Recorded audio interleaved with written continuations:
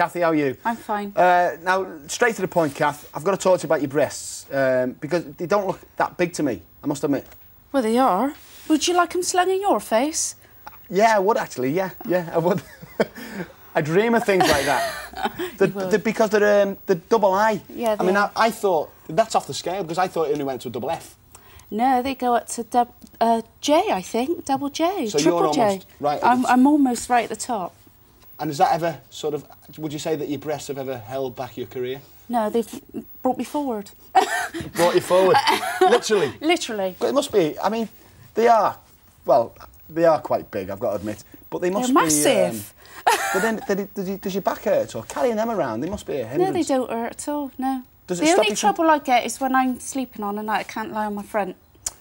You can't, sorry, you can't... I can't lie on my front. You can't lie on your front? So I got to sort of tuck my arm in under me tits so I can lie. Does it stop you doing anything else? No, Sport? no, I don't. I do all the sports. I used to do bodybuilding and everything. Did you? Yeah. What about sort of bouncing around types of sports? Oh, I do all of it. I do aerobics, and if I do an aerobics class and they're jogging on the spot, there's me grabbing hold of my tits, and so they won't jog about.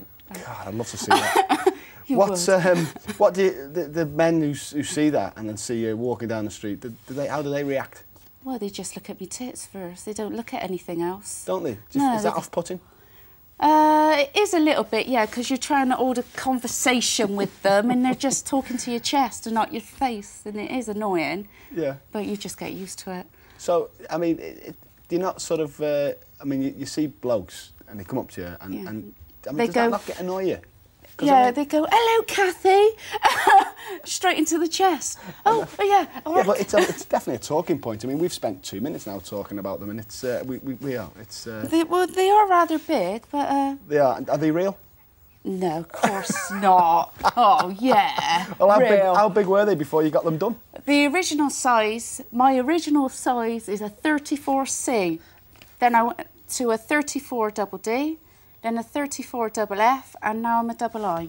And you know, are you thinking about going further? Well, you can't go much further, can you? Yeah, if they bring in another size implant in, then I would go bigger. So you've got the biggest implants in the world? I've got the biggest permanent implants in Britain. Wow, that's an exclusive for this show, ladies and gentlemen.